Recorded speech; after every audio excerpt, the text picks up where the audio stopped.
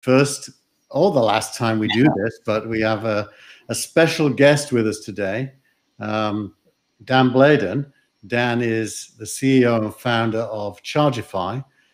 Chargifi is a portfolio company of mine at ADV, and some amazing things are happening in the world that have led to some even more amazing things for him and his company. So Dan, welcome. Thanks, Keith. Maybe the first or last, depending on if it goes well or badly. I'll let you be the judge of that.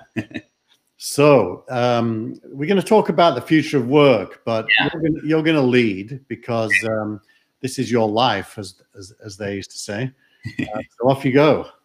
Well, I remember in February or January, February this year, Keith, we were talking about our narrative together for the next round of funding here at Chargifi, and then COVID struck. And a little bit about Chargifi from a history perspective, we had built up until COVID, and we'll continue through COVID, up until COVID in kind of February, late February, early March time, an enterprise management platform to enable wireless charging to scale. So wireless charging, we believe, is going to do for power what Wi-Fi is done for connectivity, and over the next 10 years, it's still set to grow from 1 billion to 32 billion devices. And we believe that it needs cloud management to get to scale. So we had some great customers like Okta, Accenture, Hewlett-Packard Enterprise that were deploying wireless charging with us and with our cloud management. And then particularly in offices, we had some stadiums as well, like the Chase Center in San Francisco, Atlanta Falcons Stadium.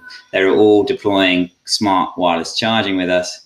And then COVID struck and everybody's at home. And so we were just discussing, I think late spring, early summer as well, kind of how do we either wait around and wait for the wave of our market, the tide in our market to rise again, or do we choose to go after the wave that's happening right now with the future of work that I know you've been talking about with many others over the last few months? And we decided as a board, as a management team, to go after the wave of the future of work. And really, we accelerated a whole number of our adjacencies that were already happening in the business. Chargifi had focused on kind of what we called enterprise whales, a term that you'll be familiar with. And by whales, we mean companies with more than 40,000 employees across the world. And then we also had a subcategory that we called shiny dolphin. So these are companies that could graduate into whales as well. And we were going about winning those. And when COVID...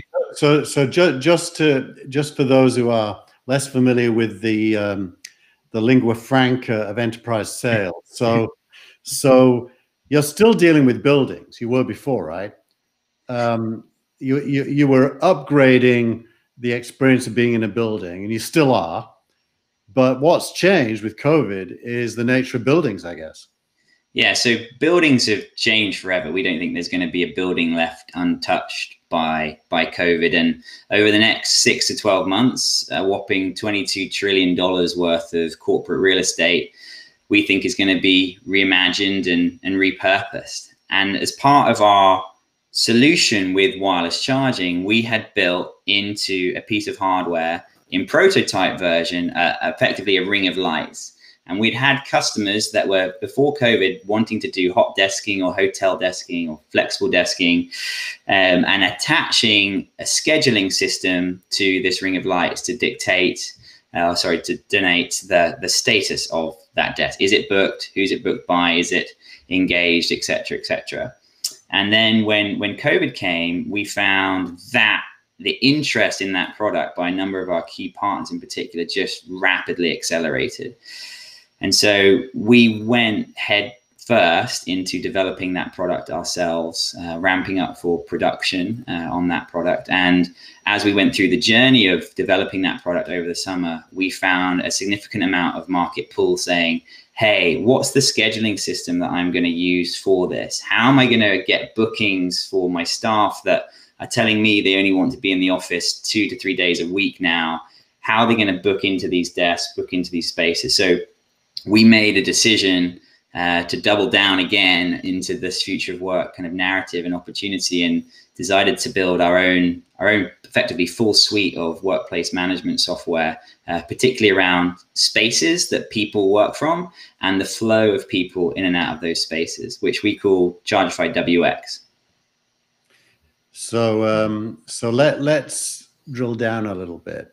So what is the essence of the new use of shared space? What's changed? Well, I think there are probably very few things that change everything, right? But the move from office to remote only, or remote/flexible, will be one of the biggest changes I think that civilization, quite frankly, has ever had. And I do think that what has happened with expectation around office working, people going into the office day by day from an expectation perspective, has completely reset. And I honestly don't think the companies have control anymore in terms of, I don't think they're going to be the ones that dictate the terms in which and how people work going forwards. I think it's very much going to be the employees that dictate how and where they work. So that's really changed. And I think it took a few months. People were concerned when COVID struck. Obviously, everybody went into lockdown, and then the hierarchy of needs, as it were, as people started and continue to come out of lockdown, was how do I have a safe return to a safe space? So there was all sorts of rules going in place around cleanliness, cleaning of surfaces. How do I facilitate a safe return for a safe space for my employees? And we had a bunch of some of our product team's friends and others giving feedback to us. When they were going into organizations, they were told to put a red Post-it or a green Post-it on the desk if they'd used it or not. So there's all these different rules that came around the safe return to a safe space. But I saw that, and I think we saw that at Chargifi, as being very kind of short term. That's kind of putting a plaster or a Band-Aid on a problem for now. But what I'm really, really interested in is what kind of the second order consequences are, or second factor consequences are, for this completely flexible new way of working. And to kind of put it into some real context, and we've received more RFIs in the last 2 months than we ever have done in the entire history of Chargifi. And they're from Fortune 500 companies that are, I can't say who, but dramatically rearranging and reshifting, repurposing their space. So just to give one example, a large, hugely well-known company headquartered in New York, they're reducing their desks by 48% as they think about this new pattern of working. Well, there's some very public announcements on that. Microsoft made some very public announcements about moving to remote working. I know Dropbox has said it's going to change all its offices into what it calls hybrid offices with no fixed desks. Yeah. There's announcements all over the map, actually. But the clear common factor is that you won't have, in many offices, you will no longer have a fixed desk that is yours with all your stuff on it. Other people will be sitting at the desk that you come in to use prior to you being there. Who that was and whether the desk was cleaned after they left, which used to be a non-issue, now will become an issue. Yeah. So I know that you've been addressing, you said $21 trillion worth of real estate has to be repurposed to be capable of supporting these new behaviors. And your product offering speaks directly to that. And I'm thinking maybe we should show the video of the light ring and how it works. Yeah, absolutely. Let's go ahead. Let's do it.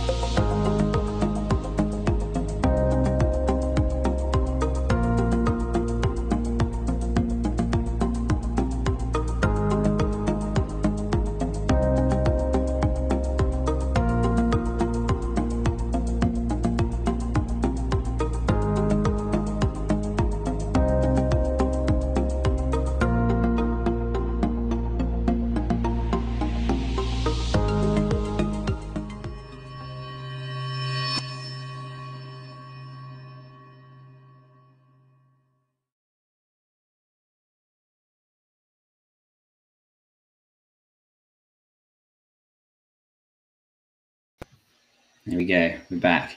Nicely done. So, so basically, you've created the ability for people to feel confident that they're using a space that's ready for them. Yeah, yeah, exactly. And what, like with many things, right? COVID has accelerated trends that were already taking place. So over 74% of organizations around the world were already experimenting with flexible desking. And this product of ours had been kind of in R&D for about 18 months prior to this summer. And we really I hadn't had come up to my level, I guess, at least internally, enough pressure to go ahead and commit to building it. And then when we saw the opportunity this year, coupled with the, as you said, Keith, the status indication, is it clean? Is it booked for me? Those types of things became huge value adds, particularly in that safe return to a safe space. And we worked with an extraordinarily large co-working company on the concept of it 18 months ago, and they really kind of were really investing for this to be a success on their end. And that was off the back of them doing huge studies on flexible desking, in particular hot desking and hoteling. And what they found, that in order to make the system work, they needed more than just booking and scheduling. They needed to get the check-in and check-out process of different desks and rooms right and correct.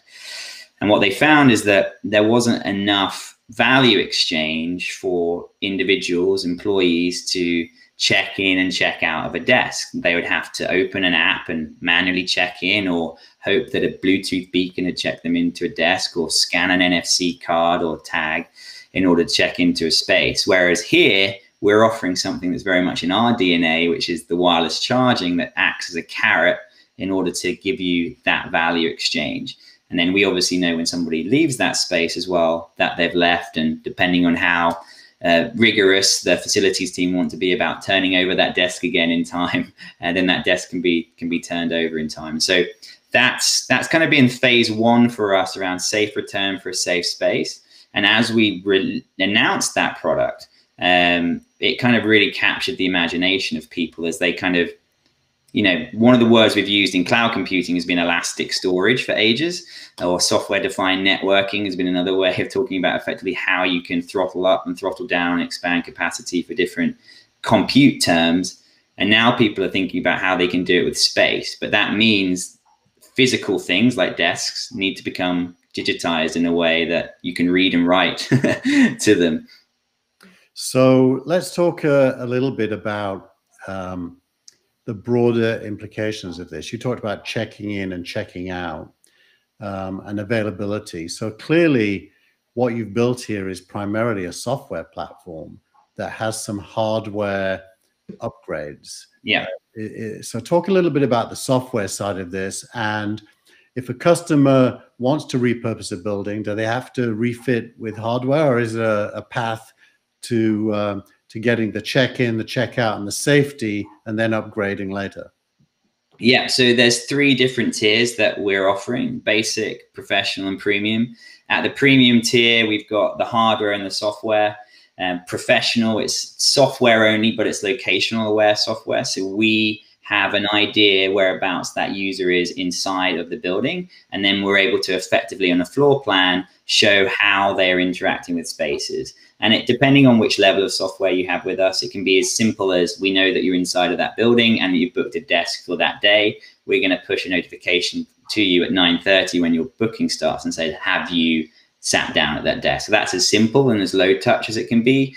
Or we can work with some of our Wi-Fi partners and utilize some of their spatial analytics and geo settings to understand which floor, which neighborhood people are in, and then make some presumptive kind of software only check-ins. Let's just show that in a video. Yeah. The workplace has changed forever. And through smart wireless charging, Chargifi provides safe, touchless experiences across workspaces, where the smartphone is used like a passport to access and interact with spaces like desks and rooms. Employees can easily identify clean and available spaces thanks to our wireless charging spots with colored light rings. It works like a simple traffic light system. where green means clean and available. And in one touchless action, they can book and check into a desk simply by placing their phone to charge on a Chargifi spot. Our solution also enables touchless check-in to available meeting rooms, instantly launching video conferencing in one seamless movement. No more cables or touching shared equipment, but instead, giving employees a quicker start to their meetings. And the confidence that the space is clean and ready for use. Chargifi can help space planners optimize the use of spaces. Hyperlocal usage and occupancy data provides insights for smarter decisions on improving the use of space and safety. Unused spaces such as no-shows can be identified in real time to free up rooms and desks, increasing availability. And with cloud management of the fully secure network of charging spots, you get maximum uptime for complete peace of mind. Give your employees confidence with touchless, seamless experiences across your workplace. Chargifi, powering amazing spaces.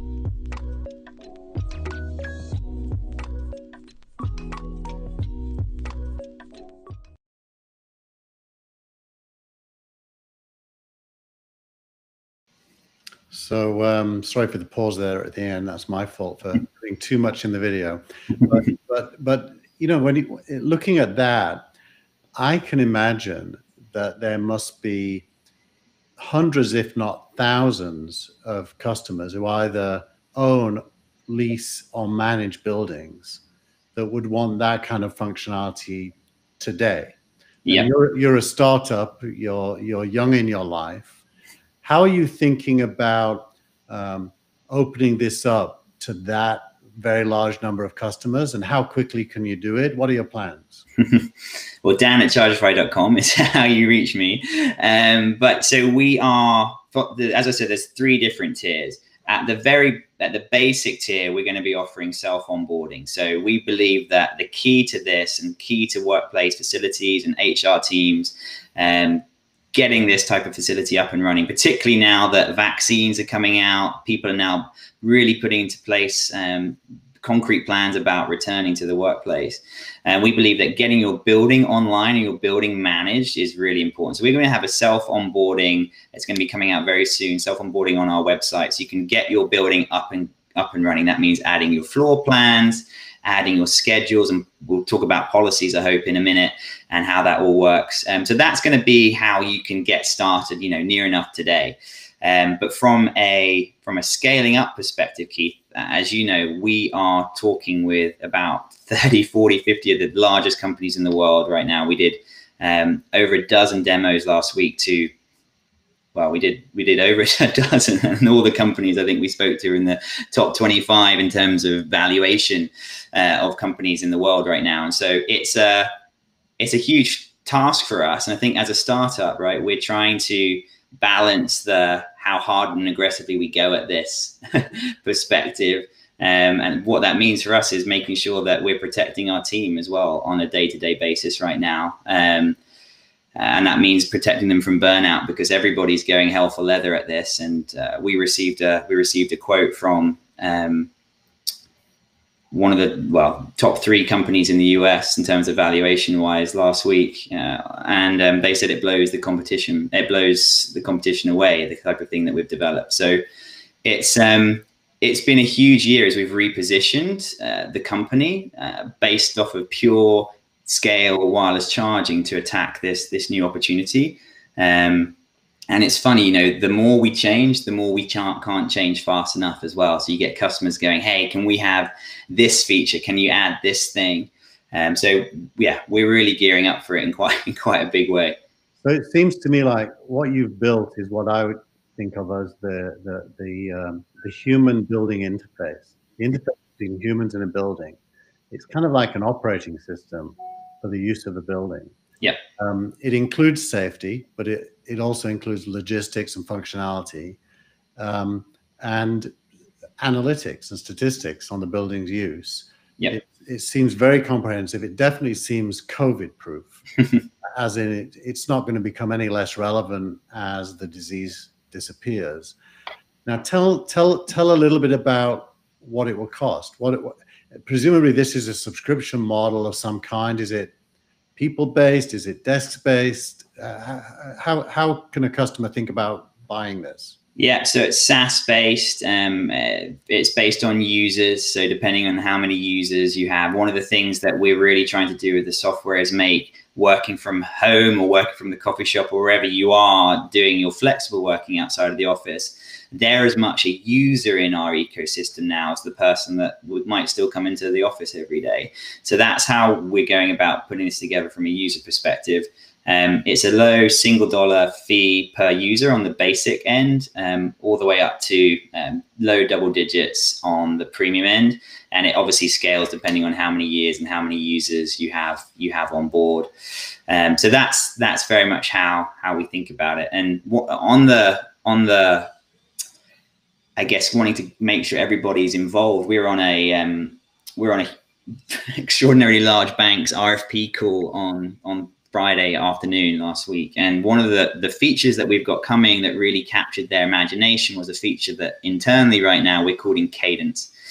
And Cadence is effectively a way for you to pre-schedule, pre-book, a bit like a spin class or a bit like a gym class. Hey, when are you gonna come in?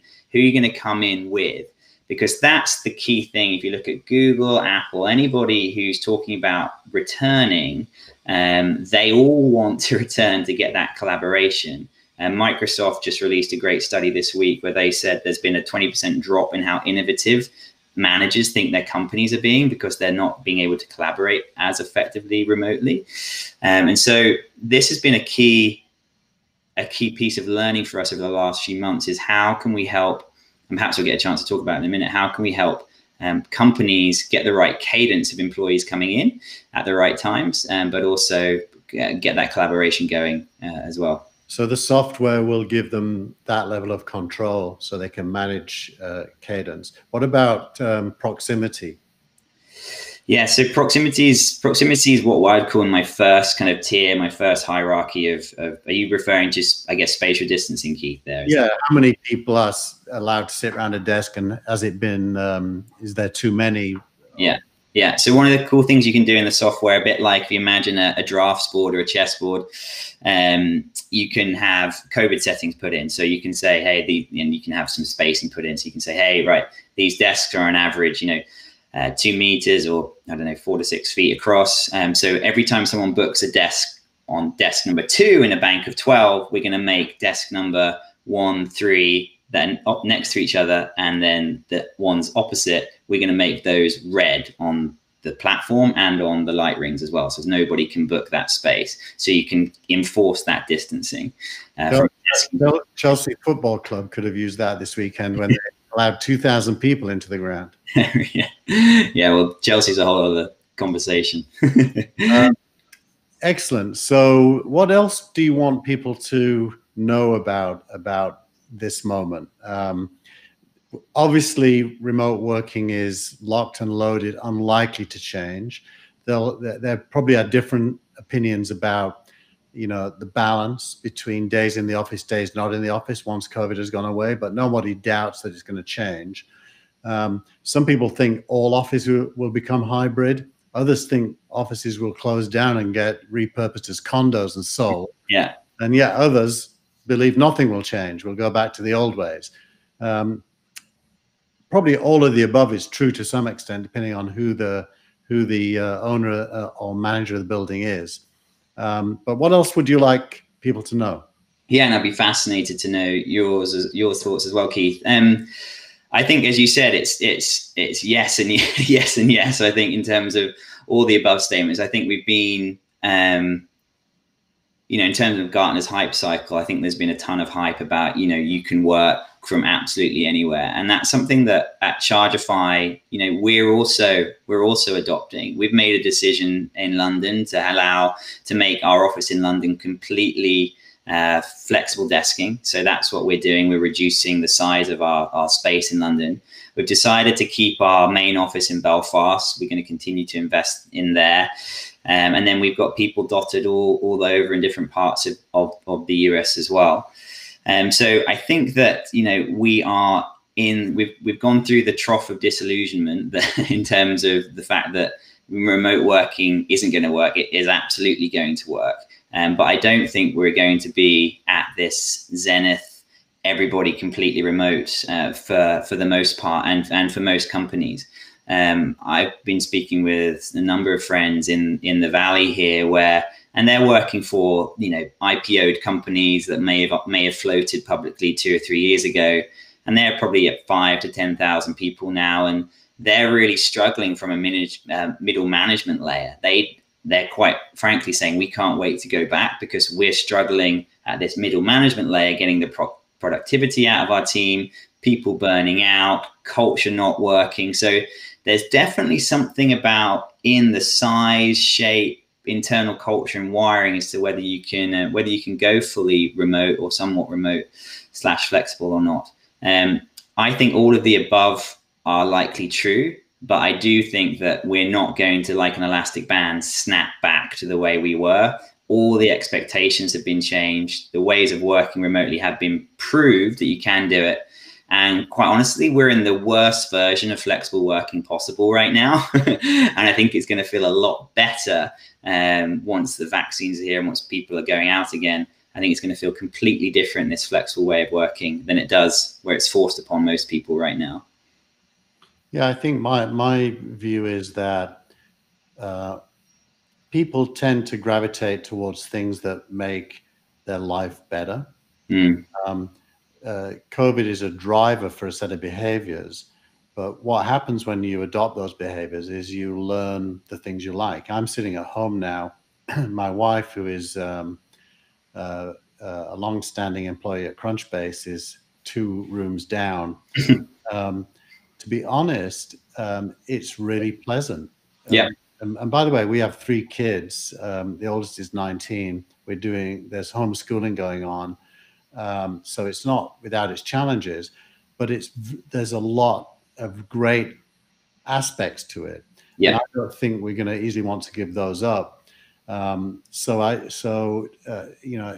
you're running a building and you want to retain your employees, I do think the onus is going to be on you to make the building fit for purpose. And if fit for purpose means it's basically a drop-in office for teams or individuals that need to be there for things that have to be done face-to-face, then the software and the services that building offers is going to have to reflect that. So I think what you've done, and people watching might not know this, so I'll say it, but you've basically taken an existing idea, which was to upgrade the office for the use by human beings, which was wireless charging as a service and managing all the infrastructure that goes along with that.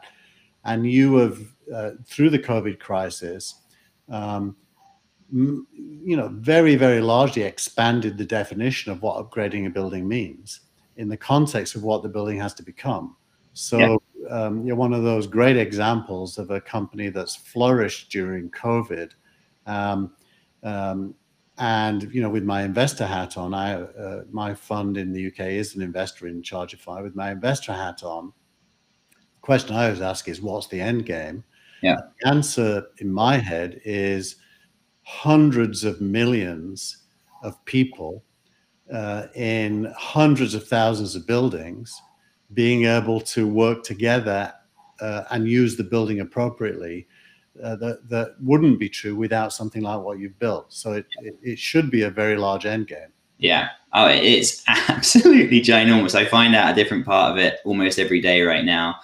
I mean, you talk about some of the, we had an all hands meeting 2 weeks ago, and we were talking about some of the societal impacts that flexible working has. A number of my friends, they've gone, let's say they live in, well, one of them does. I'm thinking, the guy in my head I'm thinking about, he lives in New Jersey. He works for a large bank. He commutes to Manhattan normally. He's saving 3 hours a day. And you know what? He's a lovely guy. And his equation in his head is, I'm going to give 1.5 of those hours, so half of those hours to my work extra that I'm not on the commute now. And I'm going to give another 1.5 hours to my family. And that's huge, right? If a family can have, do the math, the family can have an extra, 9 days of dad being about a year or something like that. That's huge. And then from a employer's perspective as well, let's say on average that, well, I know it is on average, a desk in a large city, depending on what city, is between $1,000 and $2,000 per employee.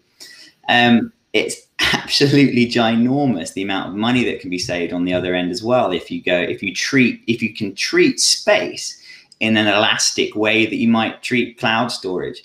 And I think that the opportunity there is that it's really hard to do that. Like, it's really hard to get this combination of what's physical and unmovable digital. And that's where some of the hardware comes in at the premium end. But then at the professional and basic ends, like, there's things like cadence that, this guy, this RFP that we did for a customer on Friday, they're wanting everybody to put in their PTO into the cadence. They're wanting to understand, like, when people are going, not necessarily everything about people doing, but they're really wanting to understand from a cadence, like, what their future space needs are going to be. So, for example, Keith, let's say that you're in the marketing team. You might subscribe to the marketing leader's cadence, which is Tuesdays and Thursdays inside of the office. Keith, you and I, we might be friends. We might like to go out to the local British dive bar in Palo Alto on a Thursday night. So you and I are going to create a personal private cadence, which is Brit Dive Bar, and we subscribe to that, right? But they want to know if they're going to have these. One of the big things that's coming out has been accelerated through COVID in space has been the idea of neighborhoods and zones. So marketing have their neighborhood, engineering have their neighborhood or zones, and not necessarily defined exact desks, but they have their zones where they hang out. And so, companies are wanting to know, right, if this many people have subscribed to this marketing cadence for zone 5 on floor 30, then, but if they haven't signed up for that zone or that cadence this week, then can we shift that to engineering that have got oversubscribed for that week? So there's all sorts of demand, response, load balancing stuff that we were doing anyway on the enterprise management side for wireless power, that we're kind of pulling much of the protocols through into here, that I'm quite excited about.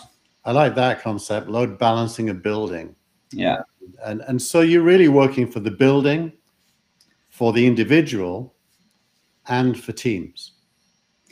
Yeah, and it's the individual that I think is where the focus has to be, because without the individual, none of the other things matter. And if we've done our job well, I think that I'd love part of Chargify's legacy would be to demote the office into a tool for the employee, not an end in and of itself, right? An office should be a tool for where the employees can get their best work done, or it's not an end in and of itself. And so I think that will be a measure of our success as to how we help define that. But it's all about the employees, and quite honestly, a whole bunch of enterprise experience for employees in the offices has been forced upon them. Hey, download this app on your personal device. Hey, install this software on X. And it can be a bit big brotherly. And what we've really tried to do with our new mobile app, our Chargify WX mobile app, is effectively to marry much of the thinking behind it has been, how can we create an app that people are used to, that they'll get immediately, but they'll also feel empowered about it. So what we've tried to do is Airbnb meets Ticketmaster for the office. And that's one of the really interesting, cool things that we've tried to do here, is really empower those and get that collaboration going as well with friends and with colleagues in different departments. And another RFP that we responded to recently in New York, they actually wanted, I think you might be fascinated by this, Keith, they not only wanted to list the available buildings that were their own companies that they had access to. So let's take my friend again, for example. He might have access to a dozen buildings in downtown Manhattan and one in Brooklyn, but he lives in New Jersey.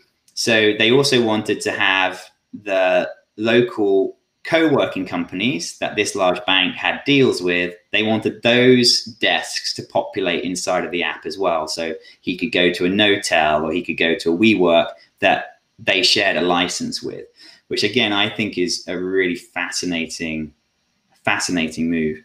So it's not just the operating system for a building, it's an operating system for the individual needing to use spaces that are shared.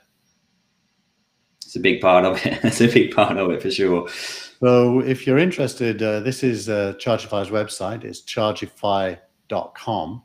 And as Dan said, you are going to be able to self-serve and onboard it soon to become a customer of the company. But in the meantime, reach out to them and get into their process, because as a small company, they have to prioritize. And if you want to be on the list, move fast. Dan, I think we are stretching the patience of the listeners if we talk any more today. Thank you for being available for That Was the Week Founder Stories. Thanks,